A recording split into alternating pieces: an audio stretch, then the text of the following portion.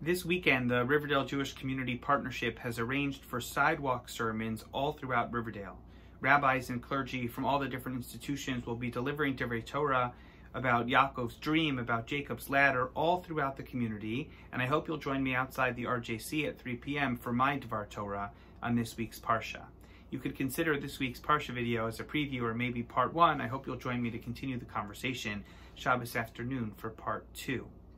Yaakov Avinu has an experience in our Parsha that is unique among the Avos, because all of the Avos face the challenges of drought and famine, having to follow Hashem in difficult missions to and from the land of Israel. But only Yaakov Avinu is really destitute. Only Yaakov Avinu really has to face the challenge of poverty.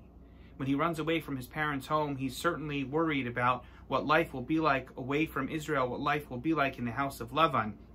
But first and foremost on Yaakov Avinu's mind is the concern that he has no resources of his own. And in fact, when Yaakov Avinu returns to the land of Israel many years later, yes, he feels a sense of pride in his homecoming, but he is incredibly proud of the fact that he is now a success. He left with nothing, and now he's coming back with so much. Yaakov Avinu teaches us that there are two ways in which we are thankful in life. One is to be thankful for that which we've been given, and the second is to be thankful for that which we've earned. And especially this year when we go around the table on Thanksgiving, we need to be mindful of both of them.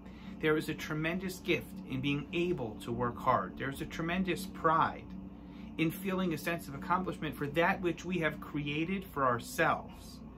And especially this year, when the challenges of COVID have forced us to be hardworking, when they have pushed us to be our best selves so that we can succeed professionally and socially and personally.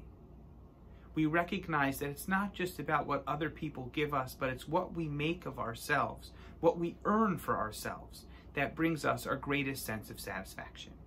So when we go around the table this weekend, either on Thanksgiving or maybe on Friday night, we think of the lesson of Yaakov Avinu and we remind ourselves that we need to be thankful for one another, but we also have to be thankful to ourselves.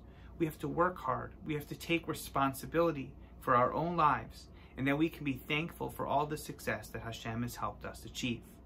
Let's learn from Yaakov Avinu to work hard in the face of challenging circumstances, but let's also learn from Yaakov Avinu that with hard work comes tremendous pride, and we will have so much to be thankful for.